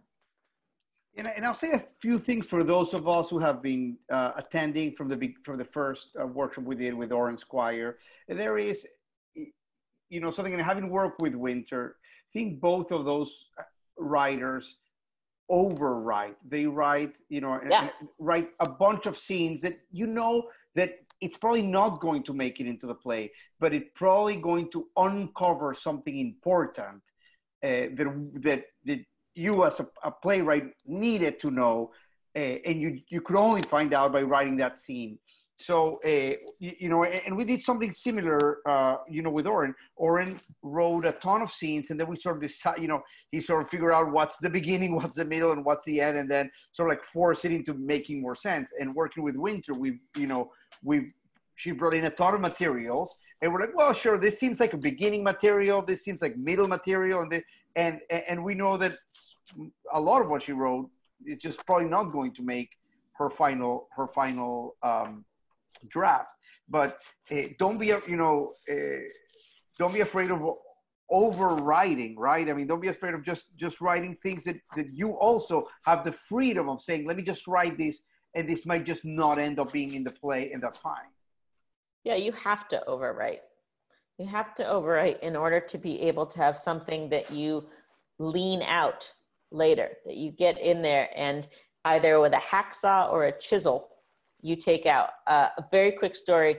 I've been working on this play about abortion since maybe 2013. Tons of research, and it was a massive play. The first time I ever heard it, it was like 3.5 hours long. I have spent the last 5 years trying to make it smaller and smaller and smaller without diminishing what I love about it and what I want in it. And just in January, I had a public reading of the play. Not the first time, there have been many along the way. It was a fundraiser, you know, and what I did, we had a rehearsal. The actors came in, it was a cold read. They'd never seen the script before, except for this one actor who I'm very close to and who knows the script a lot. But we did the rehearsal and I was directing it and I heard it and I went up to her and I said, oh no, this is much too long. What am I gonna do? And she goes, I know, honey. We'll look at it tomorrow, because there was going to be another reading of it. And I said, but what are we going to do about tonight? And she said, well, do you want to make some cuts? And I said, yeah, let's. And we stood at music stands, and in the span of 45 minutes, we cut out 24 pages of my 86-page play. And then in front of an audience, these actors went on, read a play that was different from what they had. And I'm not talking about just, cutting off full scenes. It was inner cuts, it was surgery, and then major cuts.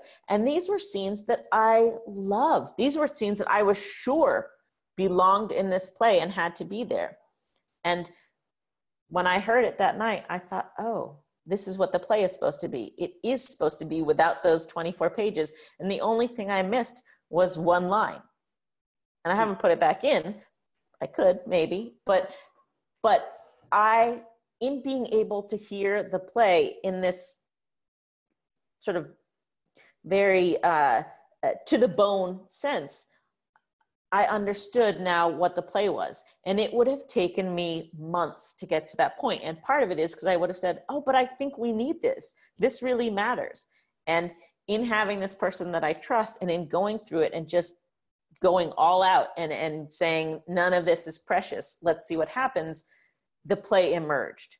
So there have been, I don't even know how many scenes jettisoned, how many rewrites, just tons and tons and tons. And that's just the way it is. Like, that's how some plays are.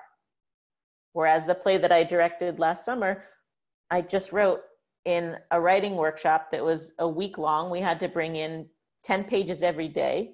And I didn't spend long writing it. I just typed it in, which I never do. I write longhand and then I revise it.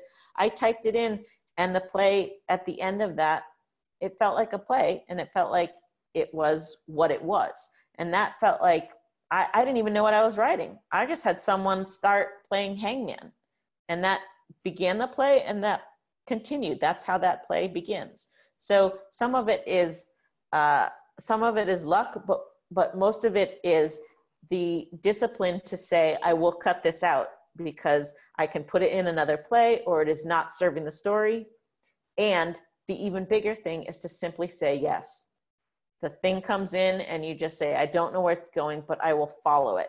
Because you can always go back and say, this is the point where I derailed. I'm going to cut that out. I'm going to go in here and I'm going to move from there. I see that there are some other questions, so I'm just going to tackle them. Your background in theater inform your journalism? Or actually, yes, the other way around? It's not.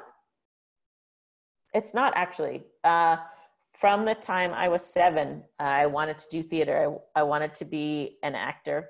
And from some time around there, my father wanted me to be a journalist. And he was really pushing for that. And I was really pushing against that. And what happened is when I was in college, I was writing the opinions in the newspaper, but I was also very active in theater. And when I graduated college, I needed a job. And I thought journalism is what I think I can do and it's of interest. And so I did the two things at once. While I was getting my graduate degree in playwriting, I was doing journalism, but I didn't know that I was going to be a playwright. So those things constantly affect each other. And when I was interviewing for a job at the New York Times as a news clerk, Nick Kristof, who did hire me, he said, why should I give you this job? You're a playwright. I want to give it to a journalist who I can mentor. And I said, I totally understand that, but I think that playwriting and journalism are just two sides of the same coin.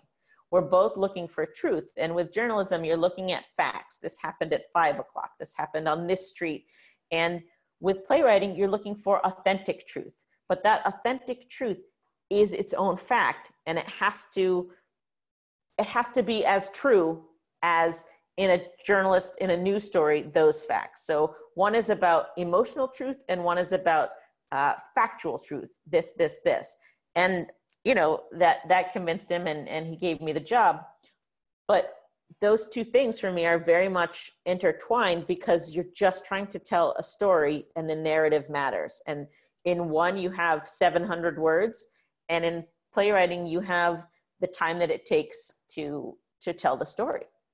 You know, on our past work, or 2 workshops ago, we had Peter Romano, and he said a wonderful quote, which is that actors, and I guess this also translates to playwrights, you know, the aim is to find truth under imagined circumstances, right? You know, journalism, you find truth in the facts, but playwriting, you find truth in imagined circumstances, but yeah. The truth is what binds us, right? Yeah. That is that pursuit. I'm just gonna look at this question. That's about, it's a long one, but it's about writing characters of different backgrounds from your own. So for instance, the person has heard that a white person can't tell a minority story, but I'm sure that could be applied to any combination, i.e. Latina writer writing an Asian man's story, etc. And then it goes on. Then again, what about empathy and representation and drive to give a platform or to tell a story of people with, I don't know what ERI stands for, different than your own, but I'm gonna assume that it's a background that is totally not yours. We don't have long, ethnic racial identity. Love a good abbreviation. What I will say is that the way that I approach this is, what is the reason that I'm going to tell a story of people that is not my story to tell? Now, I'm constantly telling stories that are not mine. I'm putting myself into it, but they're not my story. They're someone else's story, and I'm telling it. But I believe in being responsible about that. So for instance, am I writing a story in which I think I can honestly represent someone who is of whatever it is that's different than me, whether it's a man, whether it's race, whatever it is? My job is, if that person is in my play, I have to go research. And if I don't know it, if it's not innate to me, if I haven't lived it or grown up with it, I have to go and research it. And that is going to look a lot of different ways. It's going to be talking to people. It's going to be doing a lot of reading. But my job is to look at something that is different from myself and see what are the stereotypes out there, and make sure that I've gone way under the stereotypes so that that person is a true representation of that person, regardless of what their race or ethnicity is. And the other thing I'm looking at, though, is someone from that, whatever that sort of category or demographic, are they able to tell their own story, right? And if they are able to tell their story, why should I tell one that is like it? I would rather cede the platform to people who have been marginalized and say, yeah, do this. And in 10 or 20 years, when your story is more told and there's not a monolith about it, then maybe there's room for me. I do believe we can write stories outside of the lives that we've lived. Absolutely. And I do believe that that's a part of storytelling. The question is the moral responsibility. Should you do it? And I think you always have to ask yourself, why am I doing it? And, am I doing it because I want to give parts to actors who are not normally getting parts? Am I doing it because I am hoping to get some sort of spot in a season? Or am I doing it because this is a person or an issue that I cannot stop thinking about, and I'm just going to have to wrestle with it? And I think that if you keep asking yourself, if you can remain in your integrity while you write a play, that's what you're trying to do. And a way to remain in your integrity is to have checks and balances set up so that you're sure that you're not either boxing people in or staying with stereotypes, and that you are being as honest to the character and the story without saying, this is what all these people do. You can never do it that way, because of course nobody wants to be represented as a monolith. But, you know, for instance, stories with trans characters, who are, by trans, I mean transgender, most of those stories should be told by people who are trans, because there hasn't been the opportunity for them to tell those stories yet. Right. So I think we weigh what is the moral obligation to have the story out there, and what is the moral obligation to allow those who it's rightfully their story to tell it. And where I face this, and I will wrap up, is in writing in Darfur. I am not Sudanese, I am not Chadian, but it was a story that I saw that needed to be told, and I happened to be one of few people who at that time saw things, because I was working as a journalist and because of where I was working. I had information that the public didn't yet have, and I wanted them to know. I wanted us to know there's a genocide happening, and I knew that they could read it in the paper, that my boss at that time, Nick Kristof, was writing about it, but not many people were writing about it. And I did not think that a Sudanese person at that time was going to get the platform to be able to do that and explore it. And I, you know, could have been wrong. And I welcome anyone to tackle that subject. For me, it felt time was of the essence, because I wanted people to stand up and say, there is a genocide, and we as a country are obligated to do something about that. So the imperative was there. If right now I was sitting and looking back on that genocide now, you know, 15 years later, which of course is still unfolding, it's still, right, the things are still true, but would I be the one to tell that story? No, I don't think so. Because there are a lot more people who are now able to be on the platform, and the information is readily available. I'm not in possession of something that is rare or valuable. So I look at it that way, and I try to weigh kind of a moral compass of how do I serve at sort of society and humanity, and how do I stay with my own curiosity, and how do I, you know, not try to take what isn't mine to take, and why, and also how do I try to put myself into something so that the experience is as real and as genuine as I think it needs to be, so that we aren't looking at something that is one-dimensional or a stereotype. Thank you so much, Winter. This was outstanding. We all feel blessed for having shared a couple hours with you. It was completely enlightening. The last theme that you were talking about, I think also hits very close to Miami New Drama, because that is sort of, you know, we are a company that is as diverse, multicultural, and multilingual as our community. But we also understand that there cannot be set rules for, you know, who gets to tell the story, because it's a balance. Ideally, you want all stories that are being told by people who live those stories closely, who are important to, either they're the same, you know, it's about a specific ethnicity, it's about gender, it's about nationality, etc. But the answer, I agree with you, is that things need to be put in a balance. And if somebody's doing it with the respect, with the integrity, you know, otherwise you would only be telling stories about people like yourself. And the beauty of writing is that we get to, in the same way the beauty of acting is that actors get to be many different people, and so do writers. But especially in the world today, it's irresponsible to do it without acknowledging the great consequences of having the narrative of different people being told in one way by one group of people. And if you can't sort of enter a story understanding all the sins that have occurred, if you don't understand the sins, then you can't tell the story, right? Yeah. But anyways, Winter, again, thank you so much. Thank you so much for spending time with us. This was outstanding. And I can't wait to have you back. And also, I can't wait to finally produce the show we've been working on at Miami New Drama whenever those little viruses that are going around allow us to. We are, until then, waiting eagerly. And thanks everybody for participating.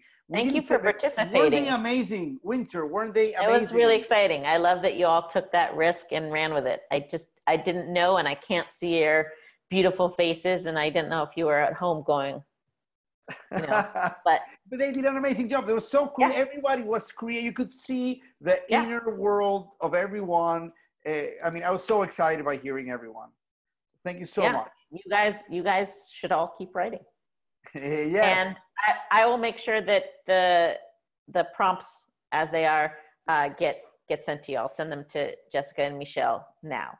Brilliant. So thank you very much, Winter Miller, everyone. Thank you, everyone. Bye.